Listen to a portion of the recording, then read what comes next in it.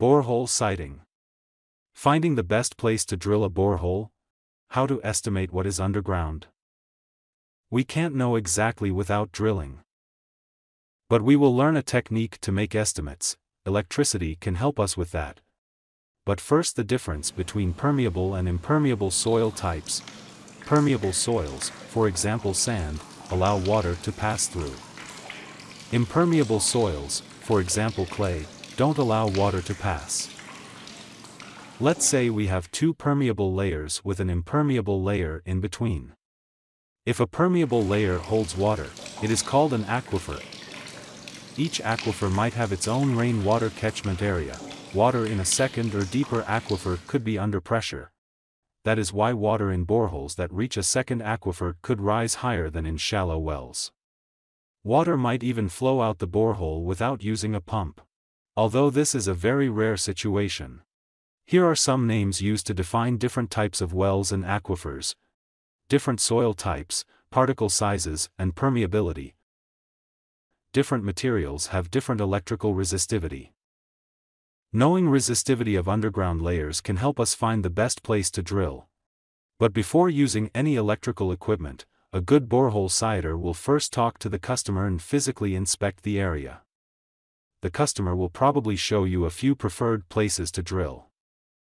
Look for possible sources of pollution and exclude some preferred locations if needed. A borehole must be at least 30 meters from latrines, septic tanks and animal shelters, and at least 150 meters away from garbage dump sites and industrial water processing plants.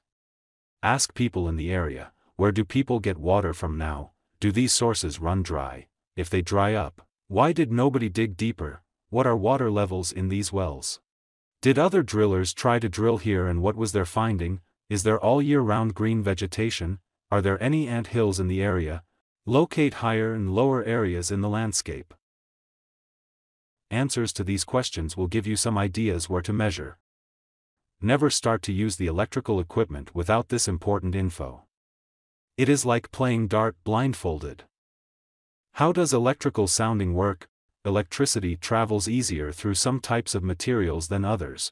If we stick two pins in the ground and connect them to an electrical power supply, then electricity will flow from one end to the other.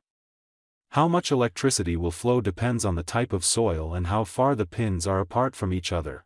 We can calculate the soil resistivity by measuring voltage and amperage. We like to measure deep into the ground. But we can't use very long pins of 60 meters to reach that deep. Luckily, electricity that is applied on a surface will travel in a ball shape through the ground, so if we put the pins further from each other, the ball will be bigger before it reaches the other pin and therefore it will reach deeper.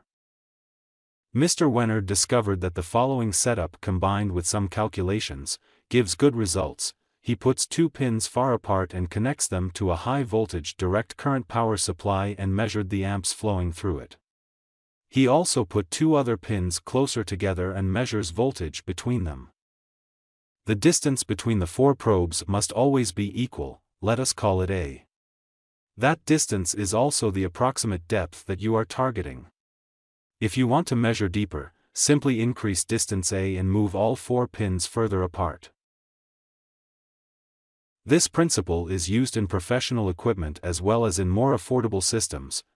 The first step is to measure the points from your physical inspection on the same depth or horizontal plane. We call this horizontal electrical profiling or HEP. Choose a depth where you expect drilling difficulties. For example, in eastern Zambia we use A is 15 meters. Lay out 22.5 meters of measuring tape to both sides. Make holes, water them and hammer the pins in the ground.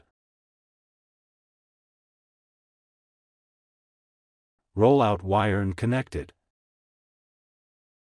Measure. Analyze the result. Loose soils that can hold and pass water usually have a low resistivity, ohm meter. So the lowest measurement might be the best position. However, machine drillers with air compression don't like soils that are too loose. Let's assume we want the softest spot. Then we do one last HEP measurement in the middle of the two lowest measurements to find out if maybe the best place is in between. Now we want to measure the full soil profile from top to bottom at this best location. We can do that by taking several measurements at the same spot at different depths. This is called vertical electrical sounding, or VES in short. Start with the deepest measurement first and decrease the distance each step. Attention! The apparent resistivity from the measurements cannot be used to make conclusions yet, but we can use it to filter out wrong measurements because these curves must be smooth. So you know an escaping measurement is a mistake and should be measured again. Check your wire connections and make sure the probes make good soil connection. Because electricity passes through a huge volume of soil, not only at the targeted depth. Electrical sounding cannot detect cracks or separate loose rocks in the soil because electricity will simply flow around it without us noticing it. Why is computer analyzing needed? Note that even if the pins are far from each other, the majority of the electricity will still flow in a straight line on the surface because that is the shortest route. Only a small part will reach deeper. That is one of the reasons why we need complicated software to compensate for this effect. But the software can only compensate if you have also measured a lot of shallow levels, even if they are not interesting for the driller.